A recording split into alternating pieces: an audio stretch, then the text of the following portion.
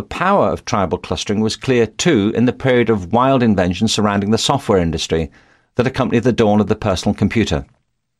Silicon Valley has had a huge impact on digital technology.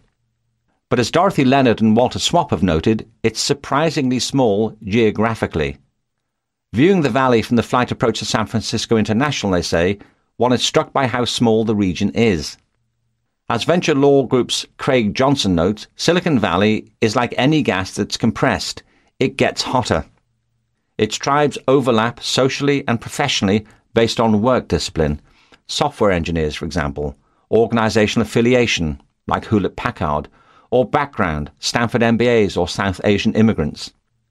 The most skillful players don't have to travel far to make deals, change jobs, or find professional partners. John Durr of Kleiner Perkins is fond of saying that the valley is a place where you can change your job without changing your parking spot. Shared values also bind long-time Silicon Valley natives. The personal convictions of the valley's remarkable innovators who created not just a company, but an industry, still echo through the community. Bill Hewlett and David Packard influenced the older generation directly. Many of them were early employees. Through this old guard, collegiality and high standards for performance are being carried down to next-generation entrepreneurs. Other examples of tribes inspiring individuals to greater heights abound. The sports teams, the 1969 New York Knicks, the no-name defense of the undefeated 1972 Miami Dolphins, the 1991 Minnesota Twins, that performed as a collective that was more distinguished than any of the individuals. The Bauhaus movement in architecture in the early decades of the 20th century. In each case, the physical clustering of a tribe of creative individuals led to explosive innovation and growth. The alchemy of synergy. The most dramatic example of the power of tribes is the work of actual creative teams. In Organizing Genius, The Secrets of Creative Collaboration, Warren Bennis and Pat Ward-Biederman write of what they call great groups, collections of people with similar interests who create something much greater than any of them could create individually, who become more than the sum of the parts. A great group can be a goad, a check, a sounding board, they say, and a source of inspiration, support, and even love. The combination of creative energies and the need to perform at the highest level to keep up with peers leads to an otherwise unattainable commitment to excellence. This is the alchemy of synergy. One of the best examples of this is the creation of Miles Davis's landmark album, Kind of Blue.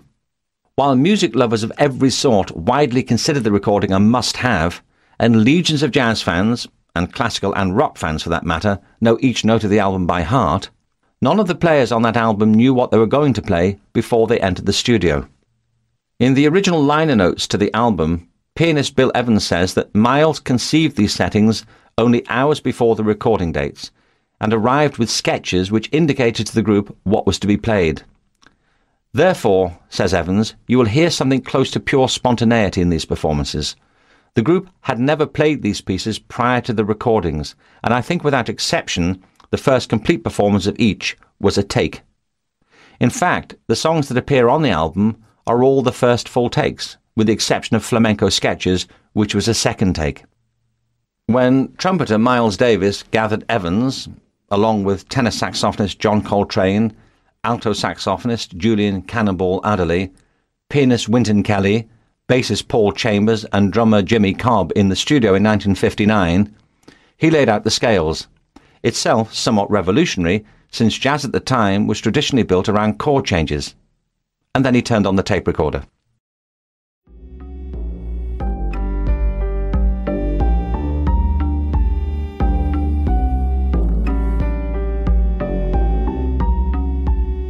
Hello everybody. This is Patricia Curty, the founder of Gallery of Ideas. I hope you are enjoying this listening experience as much as I do. There is so much to learn from these brilliant minds that every minute we spend listening to their wisdom is absolutely priceless. Before I reset this room, I'd like to thank you all for being here today and remind you that to take advantage, to look around all the like-minded people who are in the room with you right now, connect with them, follow them, right? Follow the moderators, the ones with the green badge next to their names. All the moderators from Gallery of Ideas are incredible people who can make your journey here on Clubhouse much more enjoyable. They also open several rooms in their native languages, so make sure you tap on their photos, tap on my photo, and hit follow. And don't forget to join Gallery of Ideas Club. Memberships here on Clubhouse are free of charge, and you can do that by tapping on the greenhouse at the top of your screen and clicking join. Our rooms are designed to be educational, inspirational, and motivational. So make sure you share this room with your friends or share it here on Clubhouse so people can find you and follow you here. The button to share this room is at the bottom of your screen, where you can also see the number of shares. Actually, let's do an exercise right now. Let's all share the room together. Let's do it right now and watch this number change. Come on, let's do it all together. Let's do it together now.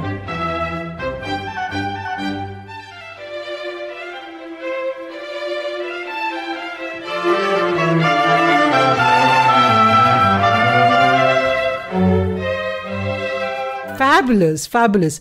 Thank you very much. Thank you for sharing here on Clubhouse. Thank you for sharing on other platforms. As they say, sharing is caring, right? Next important thing is that I'd like to invite you all to join me on stage. Raise your hands if you'd like to join me on the stage, or just wait for my invitation. I will send some invitations out to you in a moment. Just be mindful of your microphones when you enter the stage, because by default, your microphones will be always open. So make sure when you join us on the stage, just mute yourself. Okay? I don't know if you know that, but listening from the stage on Clubhouse gives you a better audio experience. And for everyone who joins me on the stage, you will also get a shout out on my YouTube channel that is pinned at the top of the page. Make sure to subscribe to that and go to the community tab to see all the live comments and screenshots of this room. You will be able to interact with the live audience right here, right now. Isn't that marvelous? I love this. I love this. Right. So before we go back to the listening to the words of wisdom from these brilliant people, this brilliant mind, my final mention goes here about the other rooms, the other listening rooms that we have at Gallery of Ideas. We have FBN, Friday by Nico. It's a music room with live interaction from the incredible Nico, broadcasting directly from Rome and Barcelona. We also have Gallery of Ideas Radio Room, broadcasting from Barcelona on the Radio Garden platform, with live studio recordings, incredible shows where you can also participate. You can all find the full calendar of events on the Clubs page right here on Clubhouse. Just tap on the Clubs page and you will be able to see the calendar of events. Last but not least, if you wanted to meet us on the metaverse, everybody's talking about the metaverse right now and we are full on. Let us know on the community tab on my YouTube channel, because we are starting to host a few exclusive Gallery of Ideas events on the metaverse for our students and GOI members. Just send us a message on the community tab and we'll get in touch with you. But now let's go back to the purpose of this room, which is to improve our listening skills and enjoy this experience together.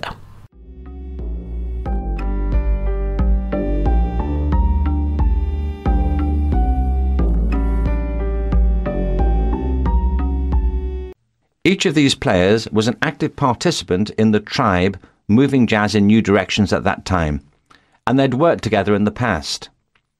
What happened during the kind of blue sessions, though, was a perfect storm of affirmation, inspiration, and synergy. These artists set out to break barriers. They had the skill to take their music in new directions, and they had a leader with a bold vision. Their improvisational work that day was the result of powerful creative forces merging and creating something outsized, the ultimate goal of synergy. When the tape started rolling, magic happened. Group improvisation is a further challenge, said Evans. Aside from the weighty technical problem of collective coherent thinking, there's the very human, even social need for sympathy from all members to bend for the common result. This most difficult problem, he said, is beautifully met and solved on this recording. The music they created in those next few hours, working with each other, playing off each other, synchronizing with each other, challenging each other, would last several lifetimes. Kind of Blue is the best-selling jazz album of all time. and, nearly 50 years later, still sells thousands of copies every week. Why can creative teams achieve more together than they can separately? I think it's because they bring together the three key features of intelligence that I described earlier. In a way, they model the essential features of the creative mind. Great creative teams are diverse. They're composed of very different sorts of people with different but complementary talents. The team that created Kind of Blue was made up of extraordinary musicians who not only played different instruments, but brought with them different musical sensibilities and types of personality. This was true too of the Beatles. For all that they had in common, culturally and musically, Lennon and McCartney were very different as people, and so too were George Harrison and Ringo Starr.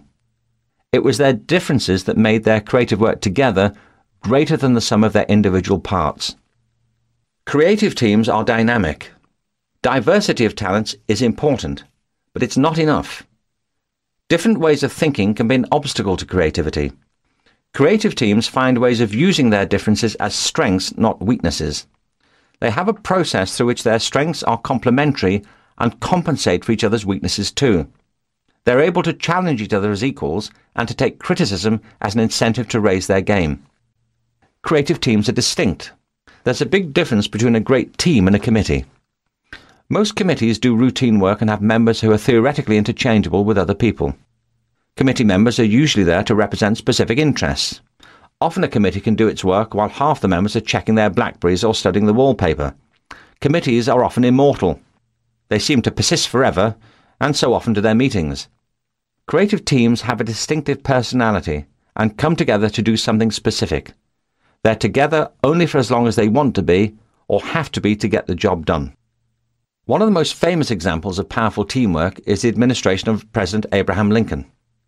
In her book, Team of Rivals, Doris Kearns Goodwin tells the story of Lincoln and four members of his cabinet: Edward M. Stanton, Secretary of War; Salmon P. Chase, Secretary of the Treasury; William H. Seward, Secretary of State; and Edward Bates, the Attorney General.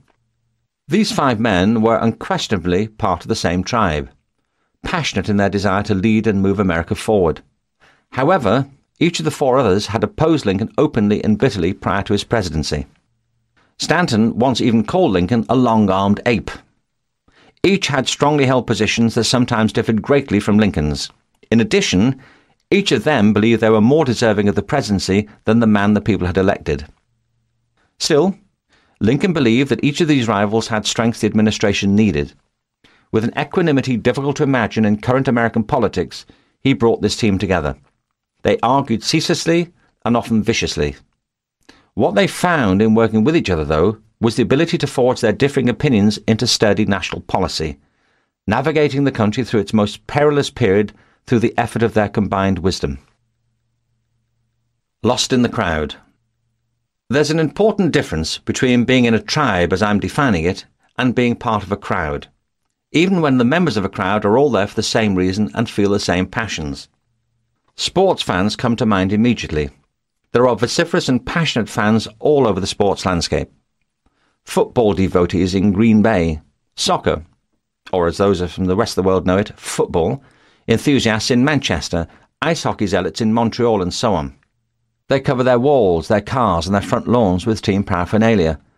They might know the regular lineup for their local teams when they finished in fourth place in 1988. They might have postponed their weddings because the date conflicted with the World Series or the European Cup. They're dedicated to their teams, rhapsodic about their teams, and their moods might be dictated by the performance of their teams. But their fandom doesn't place them in a tribe with their fellow fans, at least not in the way that I'm describing it here. Fan behaviour is a different form of social affiliation. Some people, including Henri Teufel and John Turner, refer to this as social identity theory. They argue that people often derive a large sense of who they are through affiliation with specific groups, and tend to associate themselves closely with groups likely to boost their self-esteem. Sports teams make fans feel as though they're part of a vast, powerful organisation. This is especially true when the teams are winning.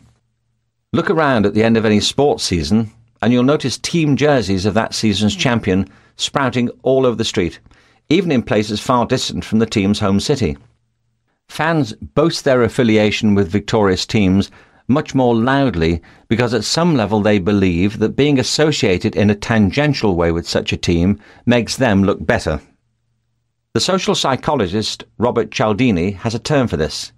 He calls it basking in reflected glory, or burging. In the 1970s, Cialdini and others conducted a study about burging and found that students at a number of American universities were much more likely to wear university-related clothing on the Monday after their school won a football game. They also found that students were more likely to use the pronoun we regarding the team, as in, we destroyed state on Saturday, than they were if their team lost. In the latter instance, the pronoun usually switched to they, as in, I can't believe they blew that game. The point about burging, as it relates to our definition of tribes, is that the person doing the basking has little or nothing to do with the glory achieved. We'll give a tiny bit of credit to the effect of fan support if the fan attended the actual sports event.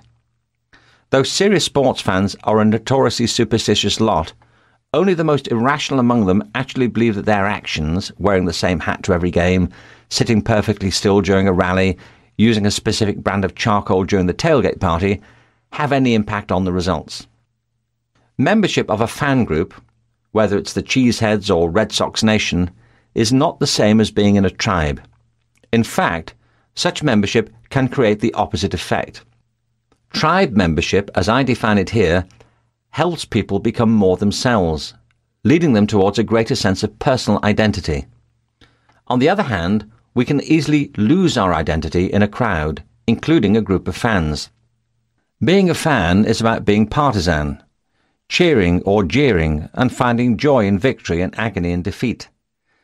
This might be fulfilling and thrilling in many ways, but it normally doesn't take you to the element as a means of self-realization. In fact, fandom is in many ways a form of what psychologists rather awkwardly call de-individuation. This means losing your sense of identity through becoming part of a group. Extreme forms of de-individuation lead to mob behaviour. If you've ever been to a European soccer match, you know how this can apply to the sports world. But even in more benign versions, it results in a sense of anonymity that leads people to lose inhibitions and sometimes perform acts they later regret, and in most cases do things outside their normal personalities. In other words, these actions can take you far from your true self. My youngest brother Neil used to be a professional soccer player for Everton, one of the major teams in Britain. Whenever I was in Liverpool, I would watch him play. It was an exhilarating and often terrifying experience. Football fans in Liverpool are very enthusiastic, let's say. They're passionate about winning, and when things on the pitch aren't going as well as they'd like, they willingly offer tactical advice from the terraces. It's a form of mentoring for the players and often for the referee too. If Neil failed to place a shot exactly where the fans wanted it, they would scream words of encouragement. Poor shot, Robinson, they might say, or come on, you can do better than that, surely. Or words to that effect.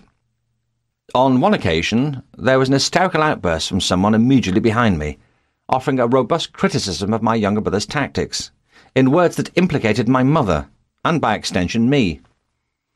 On instinct, I whirled around to deal with what was clearly a question of family honour. When I saw the manic fan's size and facial expressions, however, I agreed that he was probably right. Crowd behaviour is like that. Look, listen and learn. Some spectators really are skilled critics, and what they think about an event can genuinely help others to make better sense of it. The domains of literary criticism, music journalism, and sports commentary all have distinguished members whose words speak to us deeply and who belong to tribes passionately dedicated to extending the discourse. This is different from simple fandom.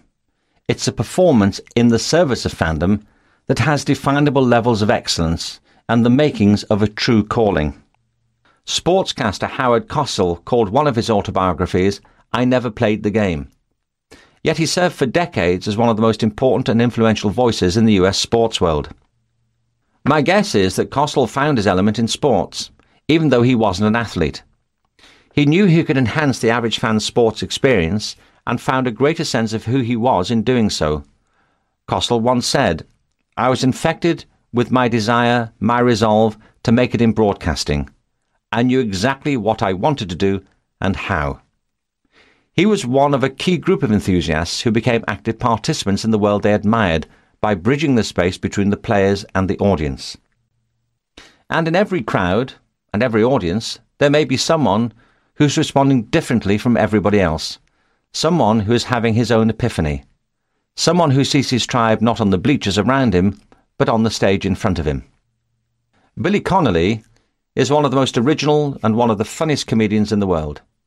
He was born in a working-class area of Glasgow, Scotland in 1942. He struggled through school, which he mostly disliked, and left as soon as he could to become an apprentice welder in the Glasgow shipyards. He served his time there, learning his trade and also absorbing the ways and customs of working life on the banks of the River Clyde. From an early age, Connolly loved music and taught himself to play the guitar and the banjo. Like Bob Dylan, growing up at the same time and an ocean away, he was captivated by folk music and spent whatever time he could listening and playing at folk clubs around Scotland. He also loved the pubs and the banter of Glasgow nightlife and made regular visits to the cinema, to Saturday night dances and to occasional live theatre. One night, Connolly was watching the comedian Chick Murray on television. For more than 40 years, Chick Murray had been a legend of comedy and music hall. His droll, acerbic wit epitomised the laconic take on life that typifies Scottish humour.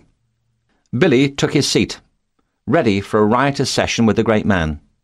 He had all of that, but he had something else, an epiphany. As he rolled around in his seat, he was acutely aware of the hysterical pleasure, the emotional release and the lacerating insights that Murray was detonating around himself. For Billy in Glasgow, this was as much of a turning point as listening to Woody Guthrie was for Bob Dylan in Greenwich Village. He realised that it was possible to do this, and that he was going to do it. He began to separate from the crowd and to merge with his tribe. Billy had always talked to his own small audiences between songs. Increasingly, he found himself talking more and singing less. He found, too, that the audiences were getting bigger. For many comedians of his generation, he went on to become the doyen of freewheeling stand-up comedy. His work has taken him from the shipyards of the Clyde into packed theatres around the world, into award-winning movies as an actor, and into the minds and affections of millions of people. Like most of the people in this book, he found his way not only when he found his element, but also when he found his tribe. Chapter 6. What will they think? Finding your element can be challenging on a variety of levels, several of which we've already discussed. Sometimes the challenge comes from within, from a lack of confidence or fear of failure. Sometimes the people closest to you and their image and expectations of you are the real barrier. Sometimes the obstacles are not the particular people you know, but the general culture that surrounds you. I think of the barriers to finding the element as 3 concentric circles of constraint. These circles are personal, social, and cultural. This time it's personal. Given the way his life was worked out, it's interesting that several of Chuck Close's teachers and classmates considered him a slacker when he was a child. The kids thought so because he had physical problems that made him poor at sports and even the most rudimentary playground games. The teachers probably thought so because he tested poorly, seemed lazy, and rarely finished his exams. It turned out later that he was dyslexic, but the diagnosis for this didn't exist when he was younger. To many outsiders, it didn't seem that Chuck Close was trying very hard to do anything with his life, and most thought that he wouldn't amount to much. On top of his learning disorder and his physical maladies, Close also faced more tragedy than any young boy should ever encounter. His father uprooted the family regularly, and then died when Chuck was 11. Around this time, his mother, a classical pianist, developed breast cancer, and the Close family lost their home when the medical bills overwhelmed them. Even his grandmother became terribly ill. What got Close through all of this was his passion for art. I think early on my art ability, he said, was something that separated me from everybody else. It was an area in which I felt competent, and it was something that I could fall back on. He even devised innovative ways to use art to overcome the restrictions of his conditions. He created puppet shows and magic acts, what he called entertaining the troops, to get the other kids to spend time with him. he supplemented his schoolwork with elaborate art projects to show teachers that he wasn't a malingerer. Ultimately, his interest in art and his innate gifts allowed him to blossom into one of the singular talents in American culture. After graduating from the University of Washington and getting his MFA at Yale, several of his earlier teachers had told him that college would be out of the question for him, Close set off on a career that was to establish him as one of America's most celebrated artists. His signature style involved a grid system he devised to create huge photorealistic images of faces alive with texture and expression. His method has drawn widespread attention from the media, and his paintings hang in top museums around the world. Through ceaseless dedication to his passion and his craft, Chuck Close overcame considerable constraints to find his element and rise to the pinnacle of his profession. But that's only the beginning of the story. In 1988, Chuck was making an award presentation in New York when he felt something wrong inside his body. He made his way to the hospital, but within hours he was a quadriplegic, the victim of a blood clot in his spinal column. One of the greatest artists of his generation could no longer even grasp a paintbrush. Early rehabilitation efforts proved frustrating, and this latest roadblock in a life filled with roadblocks seemed to be the one that would at last stifle his ambitions. One day, however, Close discovered that he could hold a paintbrush with his teeth, and actually manipulate it well enough to create tiny images. I suddenly became very encouraged, he said. I tried to imagine what kind of teeny paintings I could make with only that much movement. I tried to imagine what those paintings might look like. Even that little bit of neck movement was enough to let me know that perhaps I wasn't powerless. Perhaps I could do something myself. What he could do was create an entirely new form of artwork. When he later regained some movement in his upper arm, Close began using rich colours to make small paintings that fit together to create a large mosaic image. His new work was at least as popular as his older work, and earned him additional acclaim and notoriety. Throughout his life, Chuck Close has had endless reasons to give in to his problems and to give up as an artist. He chose instead to push on beyond every limit his life presented and to stay in his element no matter what new obstacles reared up in his way. He wouldn't let any of these things prevent him from being who he felt he was meant to be.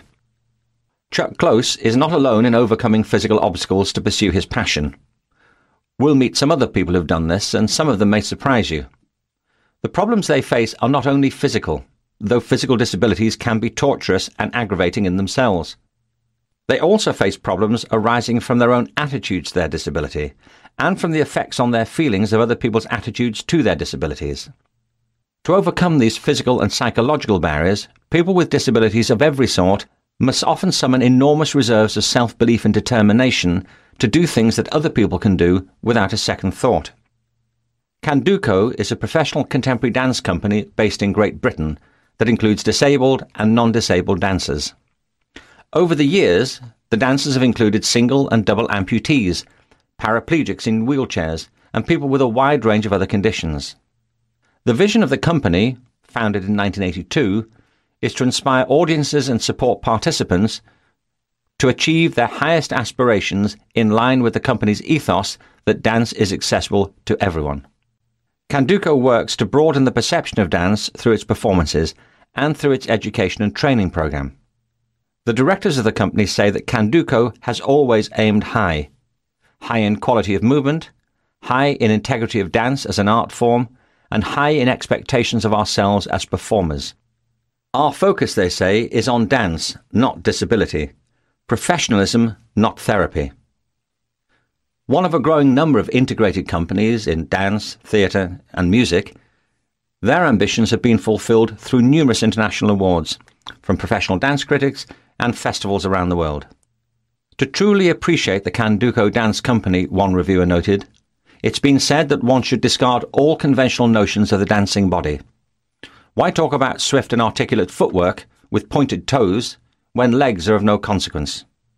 In these performances, representations of the perfect and physically complete body are thrown out of the window, introducing less than whole figures with no less talent than their able-bodied counterparts. Those who expected the Canduco dancers to perform gravity-defying stunts with crutches and wheelchairs would have been sorely disappointed.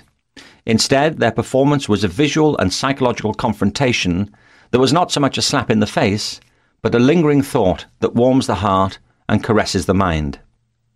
Whether you're disabled or not, issues of attitude are of paramount importance in finding your element. A strong will to be yourself is an indomitable force. Without it, even a person in perfect physical shape is at a comparative disadvantage. In my experience, most people have to face internal obstacles of self-doubt and fear as much as any external obstacles of circumstance and opportunity. The scale of these anxieties is clear from the burgeoning worldwide market for self-help courses and books, many of which focus on just these issues. For me, the best in breed is Susan Jeffers' landmark book, Feel the Fear and Do It Anyway. It's been translated into 35 languages and has sold millions of copies. In it, Jeffers writes with passion and eloquence about the gnawing fears that hold so many people back from living their lives in full and contributing to the world. These fears include the fear of failure, the fear of not being good enough, the fear of being found wanting, the fear of disapproval, the fear of poverty, and the fear of the unknown. Fear is perhaps the most common obstacle to finding your element. You might ask how often it's played a part in your own life and held you back from doing the things you desperately wanted to try. Dr. Jeffers offers a series of well-tested techniques to move from fear to fulfillment, of which the most powerful is explicit in the title of her book. Social. It's for your own good. Fear of disapproval and of being found wanting are often entangled in our relationships with the people closest to us. Your parents and siblings and your partner and children, if you have them, are likely to have strong views on what you should and shouldn't do with your life. They may be right, of course, and they can have positive roles as mentors in encouraging your real talents. However, they can also be very wrong. People can have complex reasons for trying to clip other people's wings. Your taking a different path might not meet their interests, or might create complications in their lives that they feel they can't afford. Whatever the reasons, someone keeping you from the thing you love to do, or even from looking for it, can be a deep source of frustration. There may be no conscious agenda from others at all. You may simply find yourself enmeshed in a self-sustaining web of social roles and expectations that forms a tacit boundary to your ambitions. Many people don't find their element because they don't have the encouragement or the confidence to step outside their established circle of relationships. Sometimes, of course, your loved ones genuinely think you'd be wasting your time and talents doing something of which they disapprove. This is what happened to Paulo Coelho. Mind you, his parents went further than most to put him off. They had him committed repeatedly to a psychiatric institution and subjected to electroshock therapy because they loved him. The next time you feel guilty about scolding your children, you can probably take some comfort in not resorting to the Coelho parenting system. The reason Coelho's parents institutionalized him was that he had a passionate interest as a teenager in becoming a writer. Pedro and Ligia Coelho believed this was a waste of his life. They suggested he could do a bit of writing in his spare time if he felt the need to dabble in such a thing, but his real future lay in becoming a lawyer. When Paulo continued to pursue the arts, his parents felt they had no choice but to commit him to a mental institution to drive these destructive notions from his head. They wanted to help me, Coelho has said. They had their dreams. I wanted to do this and that, but my parents had different plans for my life. So there was a moment when they couldn't control me anymore, and they were desperate. Coelho's parents put Paulo in an asylum 3 times. They knew their son was extremely bright, believed he had a promising career ahead of him, and did what they felt they had to do to put him on the right track. Yet not even such an extreme approach to intervention stopped Paulo Coelho from finding his element. In spite of the intense family opposition, he continued to pursue writing. His parents were right in assuming he had a promising future ahead of him, but that future had nothing to do with the legal profession. Coelho's novel, The Alchemist, was a major international bestseller, selling more than 40 million copies around the world. His books have been translated into more than 60 languages, and he's the best-selling Portuguese language writer in history. His creative reach extends to television, newspapers, and even popular music. He's written lyrics for several hit Brazilian rock songs. It's entirely possible that Paulo Coelho would have made an excellent lawyer. His dream, though, was to write, And even though his parents tried extraordinarily hard to put him on the right course, he kept his focus on his element. Few of us are encouraged to conform to our family's expectations as firmly as Paulo Coelho was. But many people face barriers from family and friends. Don't take a dance program. You can't make a living as a dancer. You're good at math. You should become an accountant. I'm not paying for you to be a philosophy major. And the rest. When people close to you discourage you from taking a particular path, they usually believe they're doing it for your own good. There are some with less noble reasons, but most believe they know what's best. And the fact is that your average office worker probably does have more financial security than the average jazz trumpeter. But it's difficult to feel accomplished when you're not accomplishing something that matters to you. Doing something for your own good is rarely for your own good if it causes you to be less than who you really are. The decision to play it safe, to take the path of least resistance, can seem irresistible, particularly if you have your own doubts and fears about the alternatives. And for some people, it seems easier to avoid ruffling feathers and have the approval of parents, siblings and spouses. But not for everyone. Some of the people in this book had to pull away from their families, for a while at least, to become the person they needed to be. Their decision to take the less comfortable route and accept the price of troubled relationships, tense family holidays and, in Coelho's case, even lost brain cells, eventually led them to considerable levels of fulfillment and accomplishment. What each of them managed to do was weigh the cost of disregarding their loved ones against the cost of relinquishing their dreams. When Arianna Stassinopoulos was a teenager in Greece in the 1960s, she had a sudden and passionate dream. Leafing through a magazine, she saw a picture of Cambridge University in England. She was only 13 years old, but she decided on the spot that she had to be a student there. Everybody she told about this, including her friends and her father, said it was a ridiculous idea. She was a girl. It was too expensive. She had no connections there. And this was one of the most prestigious universities in the world. No one took her seriously. No one except Arianna herself, that is. And one other person. Her mother decided that they had to find out if Arianna's dream was even remotely possible. She made some inquiries and learned that Arianna could apply for a scholarship. She even found some cheap air tickets, so we could go to England and see Cambridge in person, Arianna said. It was a perfect example of what we now call visualization. It was a long flight to London, and it rained the entire time they were in Cambridge. Arianna and her mother didn't meet anyone from the university. They simply walked around and imagined what it would be like to be there. With her dream reinforced, Arianna applied as soon as she was eligible. To her delight, and everyone's astonishment, except her mother's, Cambridge accepted Arianna, and she won a scholarship. At the age of 16, she moved to England and went on to graduate from Cambridge University with an MA in economics. At 21, she became the first woman president of the famed debating society, the Cambridge Union. Now based in the United States, Arianna Huffington is the author of 11 books on cultural history and politics, a nationally syndicated columnist and co-host of Left, Right and Centre, National Public Radio's popular political roundtable programme. In May 2005, she launched the Huffington Post, a news and blog site that's become one of the most widely read and frequently cited media brands on the internet. In 2006, Time magazine put her on their list of the world's 100 most influential people. For all her success, Huffington knows that the biggest obstacles to achievement can be self-doubt and the disapproval of other people. She says this is especially true for women. I'm struck, she says, by how often when I asked women to blog for the Huffington Post, they had a hard time trusting that what they had to say was worthwhile, even established writers. So often, I think, we as women stop ourselves from trying because we don't want to risk failing. We put such a premium on being approved of, we become reluctant to take risks. Women still have an uneasy relationship with power and the traits necessary to be a leader, says Arianna. There's this internalized fear that if we're really powerful, we're going to be considered ruthless or pushy or strident, all those epithets that strike right at our femininity.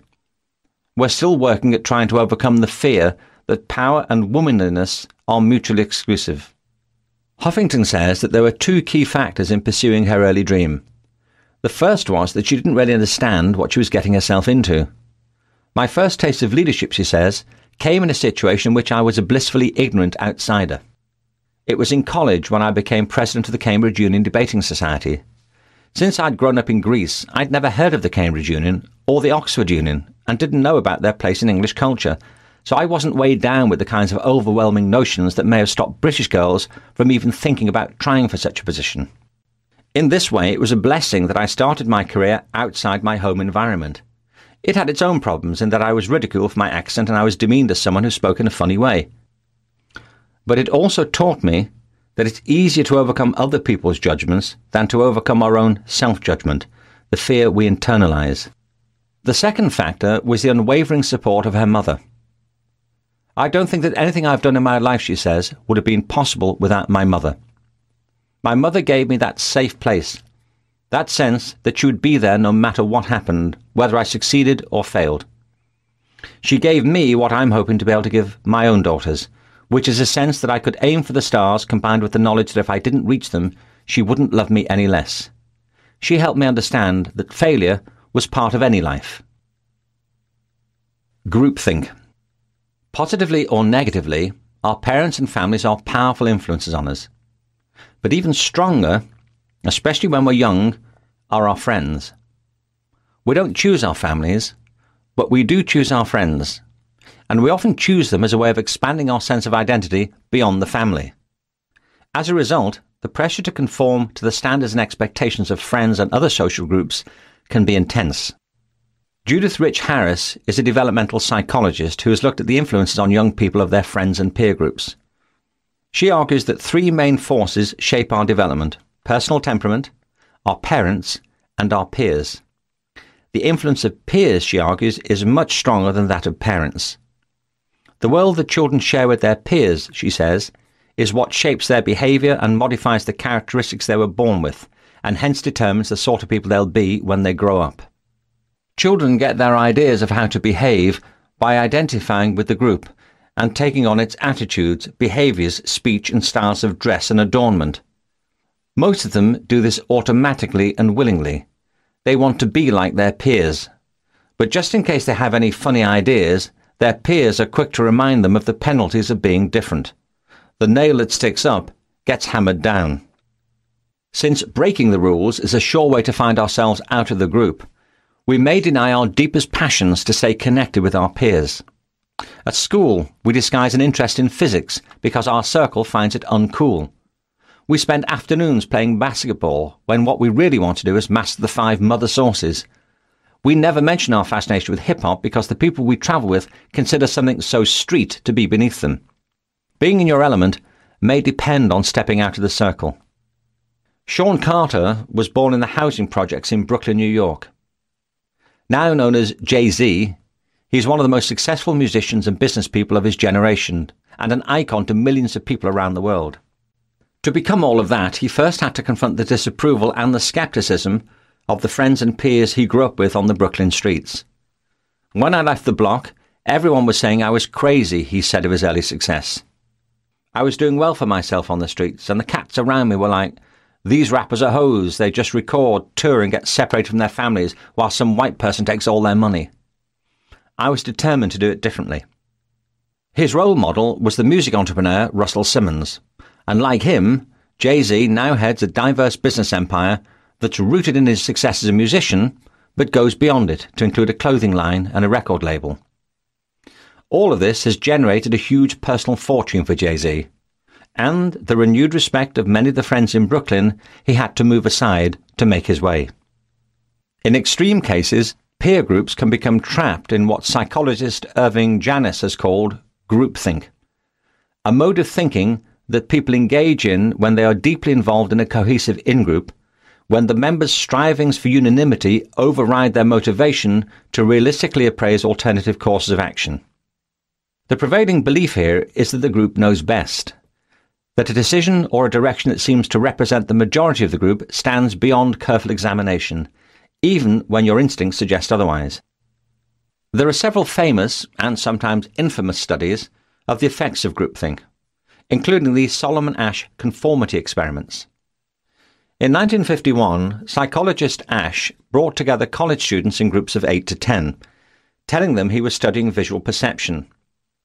All but one of the students were plants. They knew the nature of the experiment, and Ash had instructed them to give incorrect answers the majority of the time. The real subject, the only one who Ash had not prepared ahead of time, answered each question only after hearing most of the other answers in the group. Ash showed the students a card with a line on it. He then held up another card with 3 lines of different lengths, and asked them to say which one was the same length as the line on the other card. One was an obvious match, but the planted students had been instructed by Ash to say that the match was one of the other lines. When it was time for the subject to answer, the effects of groupthink kicked in. In a majority of cases, the subject answered with the group, and against clear visual evidence at least once during the session. When interviewed later, most of the subjects said they knew they were giving the wrong answers, but did so because they didn't want to be singled out. The tendency to conformity in our society is so strong, Ash wrote, that reasonably intelligent and well-meaning young people are willing to call white black. This is a matter of concern. It raises questions about our ways of education and about the values that guide our conduct. Management writer Jerry B. Harvey gives another famous example, known as the Abilene paradox. On a hot afternoon in Coleman, Texas, the story goes, a family is comfortably playing dominoes on a porch, until the father-in-law suggests they take a trip to Abilene, 53 miles north, for dinner. As Harvey describes it, the wife says, "Sounds like a great idea." The husband, despite having reservations because the drive is long and hot, thinks that his preferences must be out of step with the group and says, "Sounds good to me. I just hope your mother wants to go." The mother-in-law then says, "Of course I want to go. I haven't been to Abilene in a long time." The drive is hot, dusty, and long. When they arrive at the cafeteria, the food is as bad. They arrive back home 4 hours later, exhausted. One of them dishonestly says, "It was a great trip, wasn't it?" The mother-in-law says that actually she would rather have stayed home, but went along since the other 3 were so enthusiastic. The husband says, "I didn't want to go. I only went to satisfy the rest of you." The wife says, "I just went along to keep you happy. I would have to be crazy to want to go out in the heat like that." The father-in-law says that he only suggested it because he thought the others might be bored. The group sits back, perplexed that they together decided to take a trip which none of them wanted. They each would have preferred to sit comfortably, but didn't admit to it when they still had time to enjoy the afternoon. This is a benign but dramatic illustration of the consequences of groupthink. Every member of the group agreed to do something they didn't want to do because they thought the others were committed to doing it. The result was that no one came away happy. Allowing groupthink to inform our decisions about our futures can lead to equally unpleasant and much more consequential results. Accepting the group opinion that physics is not cool, playing basketball is better than learning to be a chef, and hip-hop is beneath you, is counterproductive not only to the individual but to the group. Perhaps like those in the Abilene paradox, others in the circle secretly disagree too, but are afraid to stand alone against the group. Groupthink can diminish the group as a whole. The major obstacles to finding the element often emerge in school. This is partly because of the hierarchy of subjects, which means that many students never discover their true interests and talents. But within the general culture of education, different social groups form distinctive subcultures. For some groups, the code is that it's just not cool to study. If you're doing science, you're a geek. If you're doing art or dance, you're a feat. For other groups, doing these things is absolutely essential. The power of groups is that they validate the common interests of their members. The danger of groupthink is that it dulls their individual judgment. The group thinks in unison and behaves en masse. In this respect, schools of people are like schools of fish. A single ant can't ruin a picnic. You've probably seen images of huge schools of fish swimming in tight formation that instantly move in a new direction like a single organism. Perhaps you've seen swarms of insects crossing the sky that spontaneously swoop and swirl like an orchestrated cloud. It's an impressive display that seems like controlled and intelligent behaviour. But the individual herrings or mosquitoes are not acting on free will as we think of it in humans. We don't know what may be on their minds as they go along with the crowd, But we do know that when they do it, they act almost as a single creature. Researchers are now understanding more about how this happens. The probability is that fish make those dramatic tight shifts in direction by following the movements of the fish that lie directly in their field of perception. What appears to be a masterwork of choreography is probably little more than an especially elegant version of Follow the Leader. To illustrate the point, there are now computer programs that simulate the effects of swarms and schools with remarkable accuracy. A similar principle seems to drive the operations of one of the oldest and most successful creatures on Earth, the ant. If you've seen an ant wandering aimlessly across your kitchen floor in search of a morsel to eat, you don't get a sense of a highly developed intelligence at work. Yet the work of ant colonies is a miracle of efficiency and success. Ants depend on what's known as swarm intelligence, the nature of which is currently the subject of intense study. While they've yet to understand fully how ants have developed such sophisticated teamwork, researchers do know that ants achieve their goals by fulfilling their own very specific roles with military precision. For instance, when looking for food, one ant starts on a path, leaving a trail of pheromones. The next ant follows this trail, leaving a trail of its own. In this way, a large collection finds its way to the food source and carries it back as a team to the colony. Each ant works towards a global goal, while no one ant takes the lead. In fact, there seems to be no hierarchy at all within ant colonies.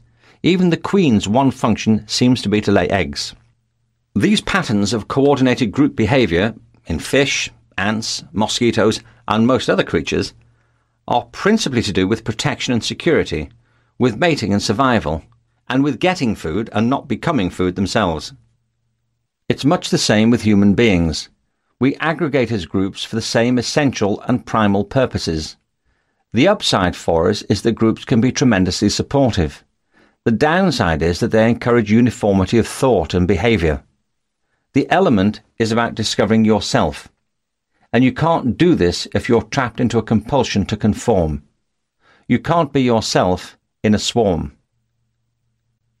Culture, right and thong. Beyond the specific social constraints we may feel from families and friends, there are others that are implicit in the general culture. I define culture as the values and forms of behaviour that characterise different social groups. Culture is a system of permissions. It's about the attitudes and behaviours that are acceptable and unacceptable in different communities, those that are approved of and those that are not. If you don't understand the cultural codes, you can look just awful. I'll always remember a man I saw who got it miserably wrong on a beach in Malibu in California.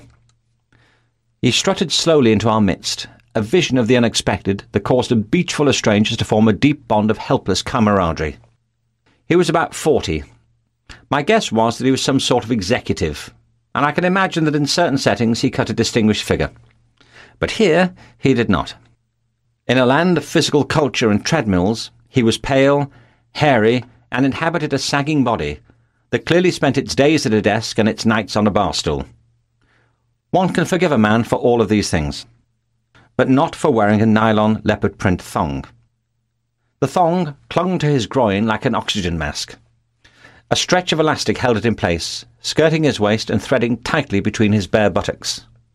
He paraded down the length of the beach, apparently delighted that every eye was turning to him in a slow Mexican wave of amazement. He gave the impression of a self-appointed role model of physical attraction and sexual magnetism, bathing in the bright sunlight of popular acclaim. This wasn't the majority opinion, however. At least he might have waxed, said the man next to me. Why was this so hypnotically amusing for us all? It wasn't just that he had such an outrageously high opinion of his own attractiveness. It was also that he was so far out of context. The outfit and attitude might have worked in the south of France, but in Malibu, for various reasons, it was all wrong.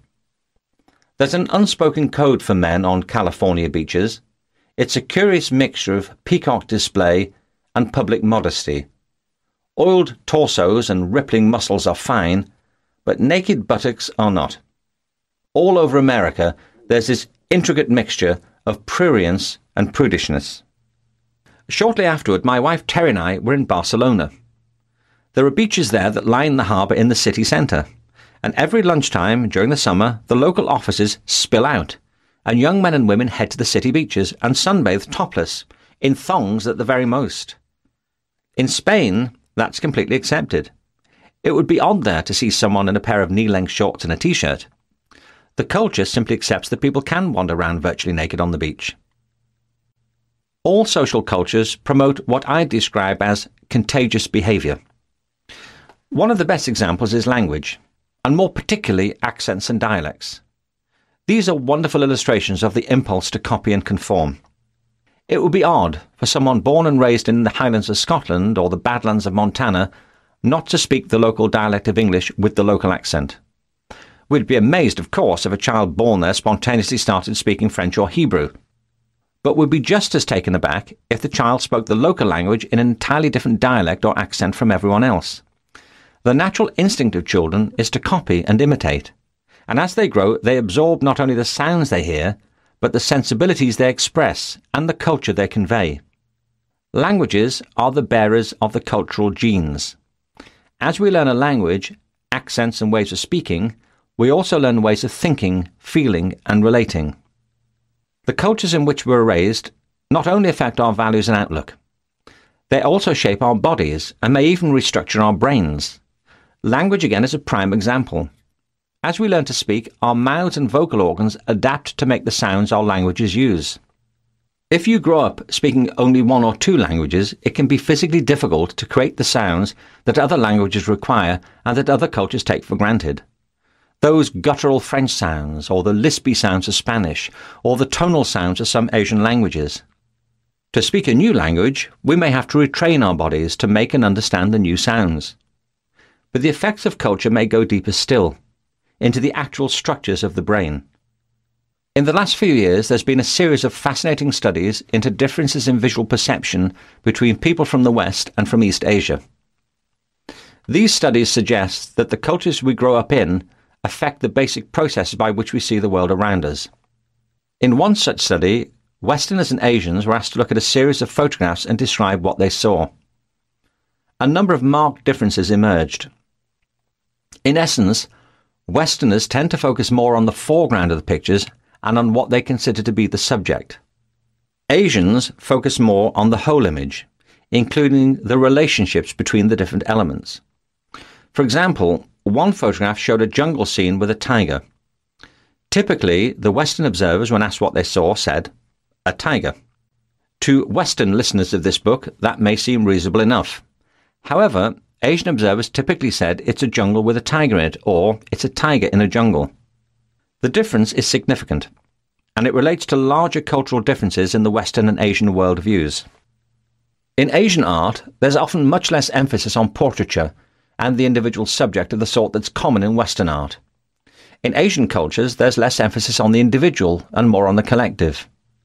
Western philosophy since the ancient Greeks has emphasized the importance of critical reasoning, logical analysis, and the separation of ideas and things into categories. Chinese philosophy is not based as much on logic and deductive reasoning and tends to emphasize relationships and holism. These differences in perception may lead to differences in memory and judgment. At least one study suggests that over time, they may also lead to structural differences in the brain. Researchers in Illinois and Singapore monitored brain activity in young and elderly volunteers as they looked at a series of images with different subjects and backgrounds. Using functional magnetic resonance imaging, fMRI, they focused on the part of the brain known as the lateral occipital complex, which processes visual information about objects. All the younger participants showed similar brain activity, but there were marked differences in neural responses between the older Western and Asian observers. In the Westerners, the lateral occipital complex remained active, while in the Asian participants it responded only minimally. Dr. Michael Chi is a professor with the Cognitive Neuroscience Laboratory in Singapore and co-author of the study. He concluded the parts of the brain involved in processing background and objects are engaged differently across the two sets of elderly people coming from different geographical and, by inference, cultural backgrounds. Dr. Denise Park is Professor of Psychology at the University of Illinois and a senior researcher on the project. In her view, these different results may be because East Asian cultures are more interdependent and individuals spend more time monitoring the environment and others.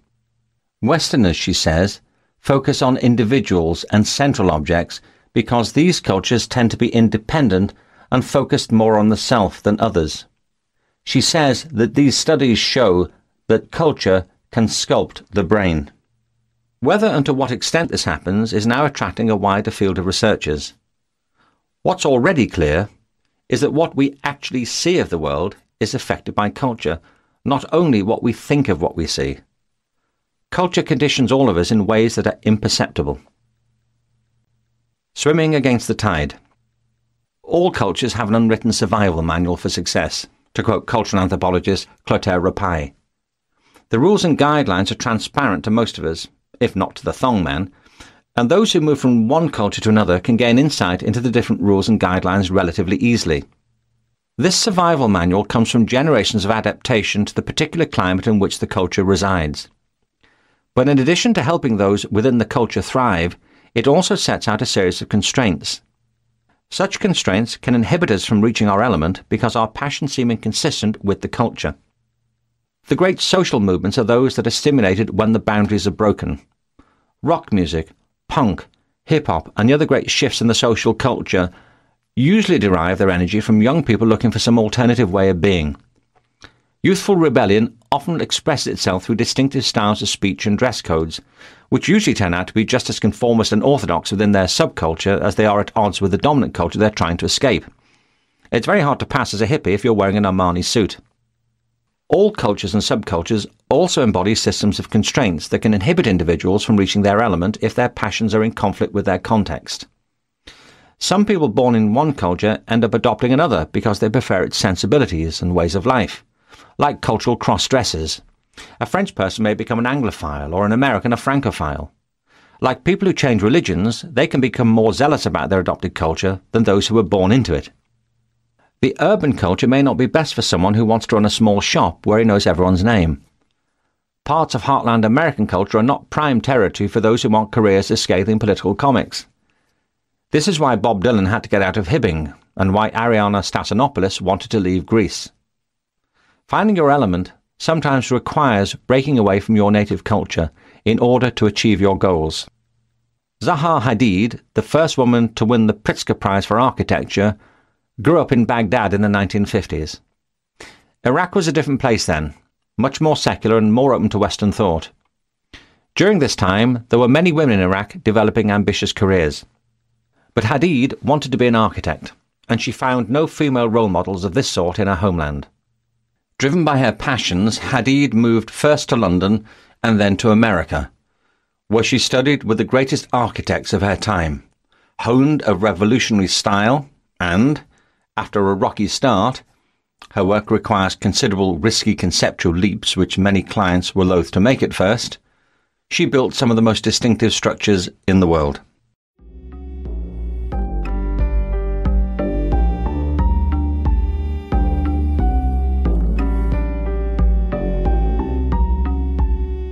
Hello everybody. This is Patricia Curty, the founder of Gallery of Ideas. I hope you are enjoying this listening experience as much as I do.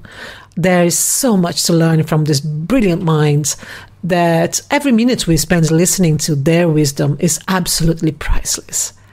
Before I reset this room, I'd like to thank you all for being here today and remind you that to take advantage, to look around all the like-minded people who are in the room with you right now.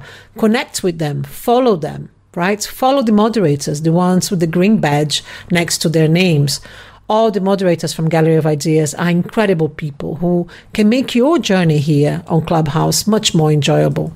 They also open several rooms in their native languages, so make sure you tap on their photos, tap on my photo, and hit follow. And don't forget to join Gallery of Ideas Club. Memberships here on Clubhouse are free of charge, and you can do that by tapping on the greenhouse at the top of your screen and clicking join. Our rooms are designed to be educational, inspirational, and motivational, so make sure you share this room with your friends or share it here on Clubhouse so people can find you and follow you here. The button to share this room is at the bottom of your screen, where you can also see the number of shares. Actually, Let's do an exercise right now. Let's all share the room together. Let's do it right now and watch this number change. Come on, let's do it all together. Let's do it together now.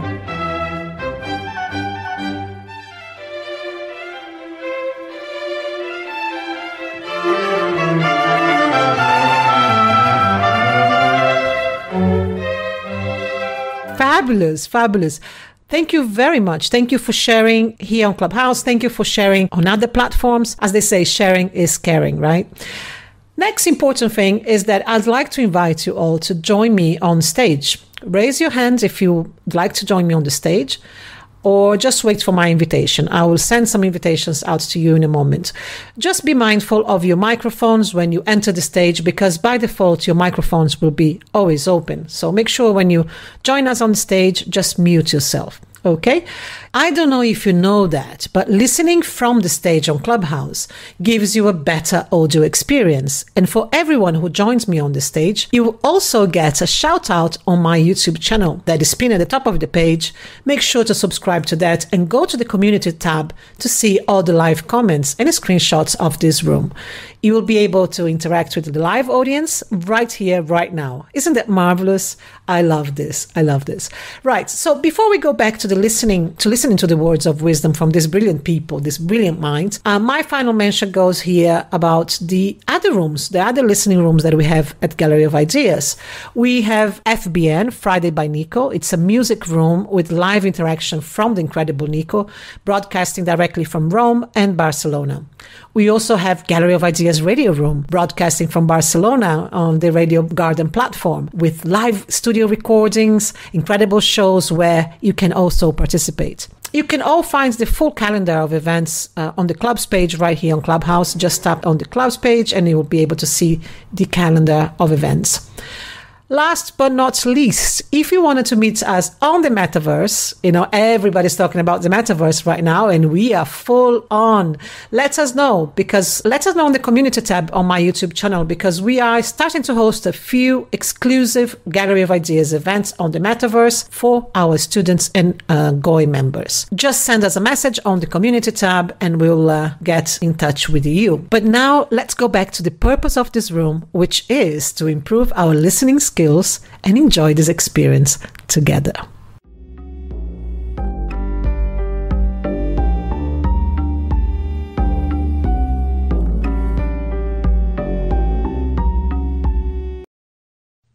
Her work includes the Rosenthal Center for Contemporary Art in Cincinnati, Ohio, which the New York Times called the most important new building in America since the Cold War. Moving out of her culture and into a milieu that celebrated invention gave Hadi the opportunity to soar. If she'd stayed in Iraq, she might have had a good career, at least until political circumstances changed for women.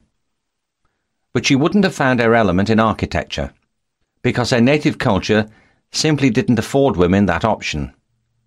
The contagious behaviour of schools of fish, insect swarms and crowds of people is generated by close physical proximity. For most of human history, cultural identities have also been formed through direct contact with the people who are physically nearest to us, small villages, the local community. Large movements of people once were limited to invasions, military conquests and trade, and these are the main ways in which cultural ideas were disseminated and different languages and ways of life imposed on other communities. All of this has changed irreversibly in the last 200 years or so, with the growth of global communications. We now have patterns of contagious behaviour being generated on a massive scale through the web. Second Life has millions of people online from different parts of the world, potentially affecting how they each think and taking on new virtual identities and roles.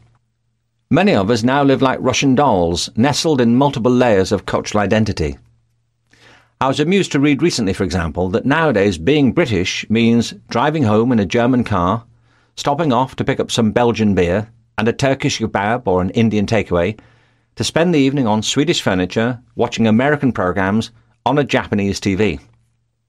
And the most British thing of all? Suspicion of anything foreign. The complexities and fluidity of contemporary cultures can make it easier to change context and break away from the pressures of groupthink and feeling stereotyped. They can also make for a profound sense of confusion and insecurity. The message here isn't as simplistic as don't let anything get in your way. Our families, friends, culture, and place in the human community are all important to our sense of fulfillment, and we have certain responsibilities to all of them. The real message here is that in seeking your element, you're likely to face one or more of the three levels of constraint: personal, social, and cultural. Sometimes, as Chuck Close found, reaching your element requires devising creative solutions to strong limitations. Sometimes, as we learn from Paulo Coelho, it means maintaining a vision in the face of vicious resistance.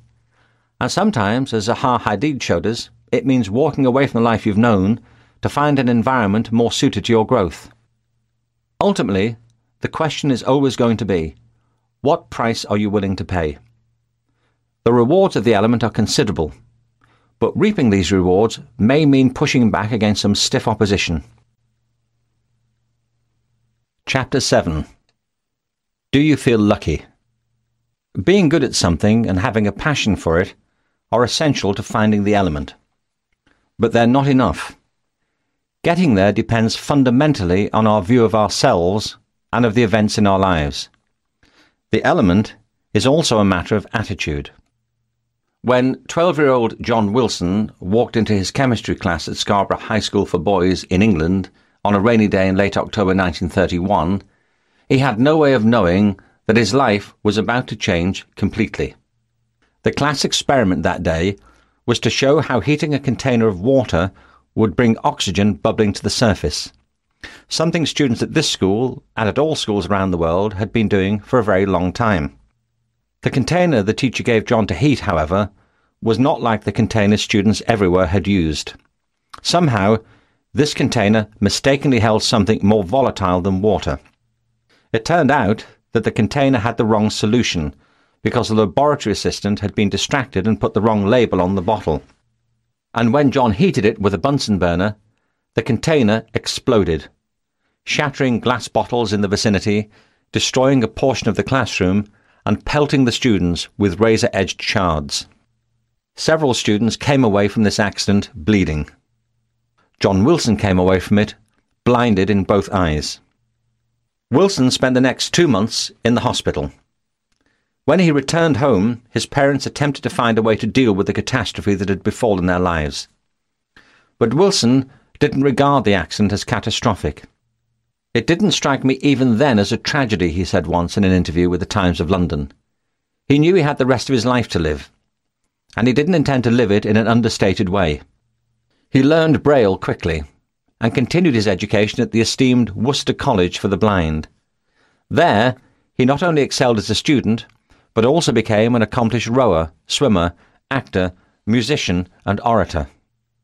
From Worcester, Wilson studied law at Oxford. Away from the protected environments of a school set up for blind students, he needed to contend with a busy campus and the very active streets in the vicinity. Rather than relying on a walking stick, though, he relied on an acute sense of hearing, on what he called his obstacle sense, to keep him out of harm's way. At Oxford, he received his law degree and set out to work for the National Institute for the Blind. His real calling, however, was still waiting for him. In 1946, Wilson went on a fact-finding tour of British territories in Africa and the Middle East. What he found there was rampant blindness. And unlike the accident that cost him his eyesight, the diseases that affected so many of these people were preventable with the proper medical attention. For Wilson, it was one thing to accept his own fate, and quite another to allow something to continue when it could be fixed so easily. This moved him to action. The report Wilson delivered upon his return led to the formation of the British Empire Society for the Blind, now called Sight Savers International. Wilson himself served as the director of the organisation for more than 30 years and accomplished remarkable things during his tenure. His work often led him to travel more than 50,000 miles a year, but he considered this an essential part of the job, believing that he needed to be present in the places where his organisation's work was being done. In 1950, he and his wife lived in a mud hut in a part of Ghana known as the Country of the Blind, because a disease that came from insect bites had blinded 10% of the population. He set his team to work on developing a preventative treatment for the disease, commonly known as river blindness. Using the drug Mectizan, the organisation inoculated the children in the 7 African countries stricken with the disease, and all but eradicated it. By the early 1960s, river blindness was overwhelmingly under control. It's no exaggeration to say that generations of African children can thank the efforts of John Wilson for their sight. Under Wilson's direction, the organisation conducted 3 million cataract operations and treated 12 million others at risk of becoming blind.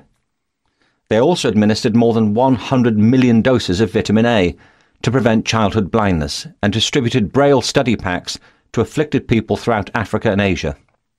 In all, tens of millions can see because of the commitment John Wilson made to preventing the preventable. When Wilson retired, he and his wife devoted their considerable energies to Impact, a program of the World Health Organization that works on the prevention of all types of disabling diseases. Knighted in 1975, he also received the Helen Keller International Award, the Albert Schweitzer International Prize, and the World Humanity Award. He continued to be an active and prominent voice for the cause of preventing blindness and all avoidable disability until his death in 1999. John Coles, in his biography Blindness and the Visionary, The Life and Work of John Wilson, wrote, "By any standards, his achievements rate comparison with those of other great humanitarians. Others have compared his accomplishments with those of Mother Teresa." Many people, faced with the circumstances Sir John Wilson encountered, would have bemoaned their existence. Perhaps they would have considered themselves cursed by ill fortune and frustrated in their attempts to do anything significant with their lives. Wilson, however, insisted that blindness was a confounded nuisance, not a crippling affliction, and he modelled that attitude in the most inspiring possible way. He lost his sight and found a vision. He proved dramatically that it's not what happens to us that determines our lives, it's what we make of what happens. Attitude and aptitude. There is a risk in giving examples of people who found their element. Their stories can be inspiring, of course, but they can also be depressing. After all, these people seem blessed in some way. They've had the good fortune to do what they love to do, and to be very good at doing it. But one could easily ascribe their good fortune to luck, and certainly many people who love what they do say that they've been lucky, just as people who don't like what they're doing with their lives often say that they've been unlucky. Of course, some lucky people have been fortunate to find their passions and to have the opportunities to pursue them. Some unlucky people have had bad things happen to them. But good and bad things happen to all of us. It's not what happens to us that makes the difference in our lives. What makes the difference is our attitude toward what happens. The idea of luck is a powerful way of illustrating the importance of our basic attitudes in affecting whether or not we find our element. Describing ourselves as lucky or unlucky suggests that we're simply the beneficiaries or victims of chance circumstances.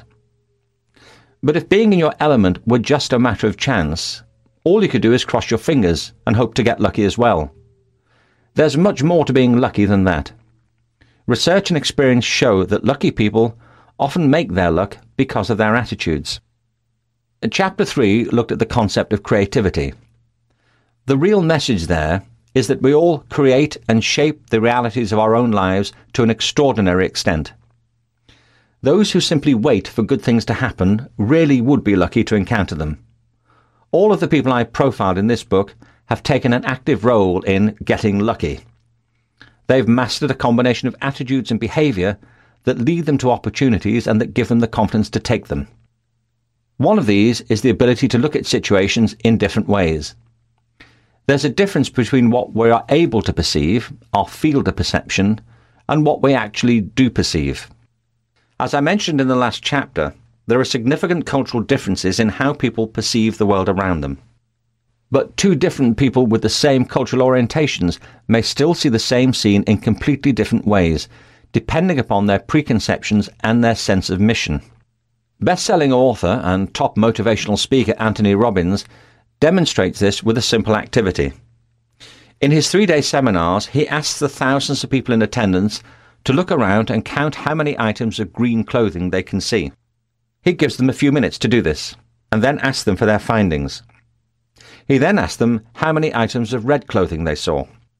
Most people can't even begin to answer the question because Robbins told them to look for items of green clothing, and they only focused on those.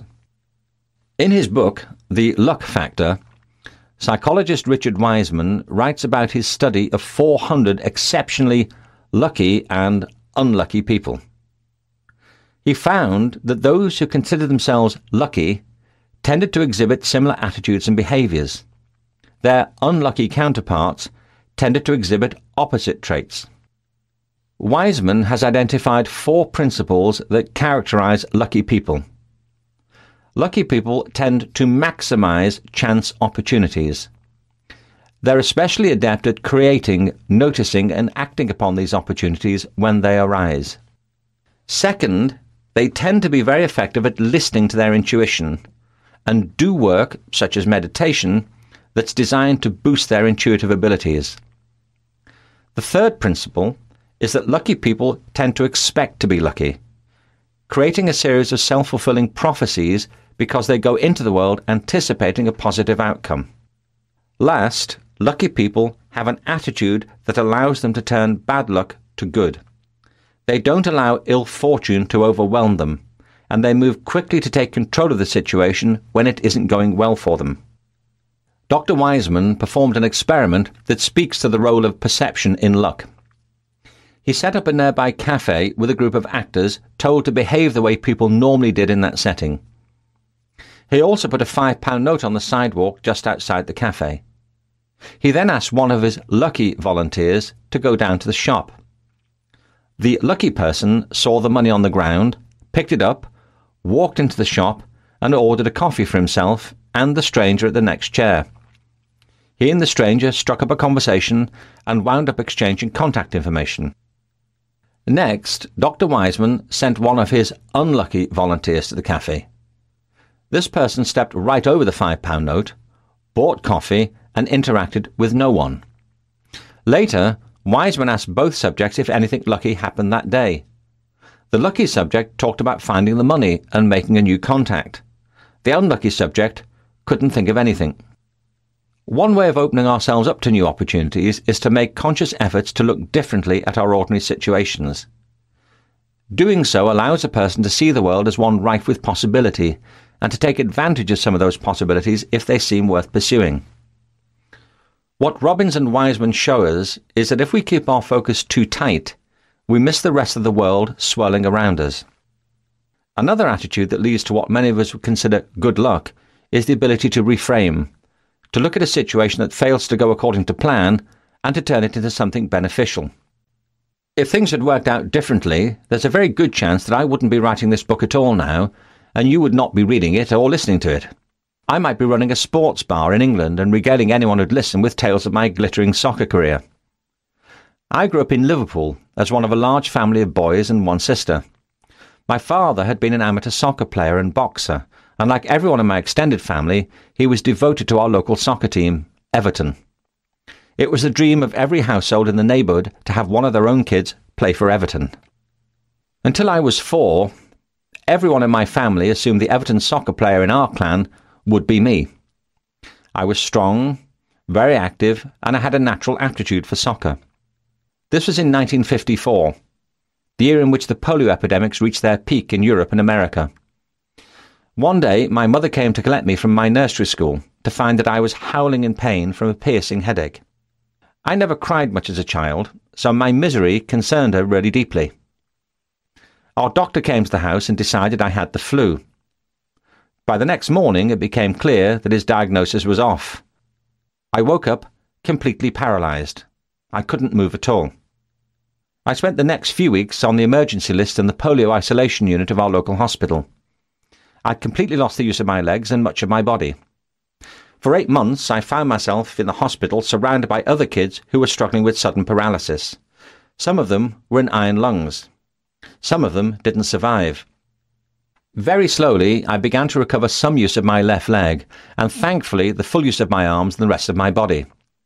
My right leg remains completely paralysed. I eventually left the hospital at the age of 5 in a wheelchair, wearing 2 braces. This pretty much put an end to my planned career in soccer, although given the way Everton's been playing lately, I might still have a shot at making the team. This was a devastating blow to my parents and everyone in my family. As I grew up, one of their biggest concerns was how I would make a living.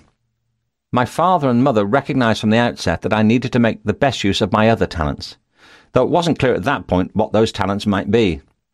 Their first priority was for me to get the best education possible. As I moved through school, I was under extra pressure to study and do well in my exams. This wasn't easy. After all, I was one of a large, very close family living in a house that was constantly full of visitors, noise and laughter. On top of this, the house was in Merseyside in the early 1960s. Rock music, loud rock music, was everywhere. My brother Ian played drums in a band that rehearsed every week in our house right next door to the room where I was trying to find some relevance in algebra and Latin. In the battle for my attentions between the books and the beat, the books were losing badly. Still, as much as any boy could, I understood that there was a future to consider, and that I needed to do the most with what I had. Soccer was no longer an option, and as much as I loved music, I didn't have any musical talent to speak of. With the benign pressure of my father, I eventually got through school. I went on to college, and it was there that the interests that have shaped my life began to take form. I don't know what kind of soccer player I would have been. I do know that catching polio opened many more doors for me than the one it so firmly closed at the time. I certainly didn't see this when it happened, and neither did anyone in my family. But my parents' ability to reframe our situation by doing their best to focus me on my schoolwork, and my ability to reframe my circumstance, turned a disaster into a completely unexpected set of opportunities, which continued to evolve and to multiply. Someone else who was denied a career in soccer went in a very different direction. Vidal Sassoon is one of the most celebrated names in hairdressing. In the 1960s, his clients included the biggest stars and iconic models of the time, including Mary Quant, Jean Shrimpton and Mia Farrow. His revolutionary creations included the bob, the 5-point geometric cut, and the Greek goddess style, taking over from the beehive styles of the 1950s. When Vidal was a child in the East End of London, his father abandoned his mother. An aunt took them all in, and Vidal and 4 other children lived together in her 2-bedroom tenement flat. Things got so bad that eventually his mother sent Vidal and his brother to an orphanage, and it was nearly 6 years before she was able to get them home again. As a teenager, he had a passionate ambition to be a soccer player, but his mother insisted that he apprentice as a hairdresser. She thought that would be a more secure job for him. I was 14 years old, he said, and in England, unless you were privileged, that was when you left school and started to earn a living. I was apprenticed to this wonderful man called Adolph Cohen on Whitechapel Road, and what a disciplinarian he was. I was 14, it was 1942, and the war was on. Bombs were dropping practically every night. The Luftwaffe was giving London hell, and we still had to come in with our nails clean, our trousers pressed, and our shoes polished. Those 2 years with him definitely gave me the structure I needed in my life, the inconvenience of discipline.